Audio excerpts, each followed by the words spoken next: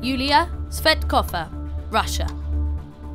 Yulia Tsvetkova is an artist, theatre director and activist, promoting women's well-being and LGBTQ rights in the city of Komsomolsk-na-Amur in Russia's Far East.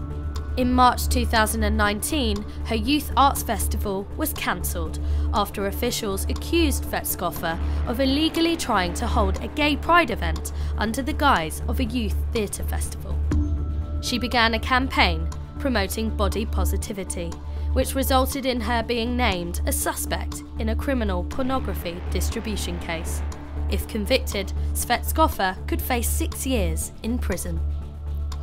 Last year, Tsvetkova was put under house arrest and has been barred from communicating with anyone except her mother and her lawyer.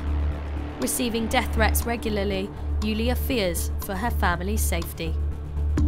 Yulia Tsvetkova is speaking up for LGBTQ rights and for feminism in a country where notoriously very bad things happen to people who do speak up. And so I enormously applaud her bravery and am in awe of her persistence. Despite hateful messages, Yulia has received positive feedback.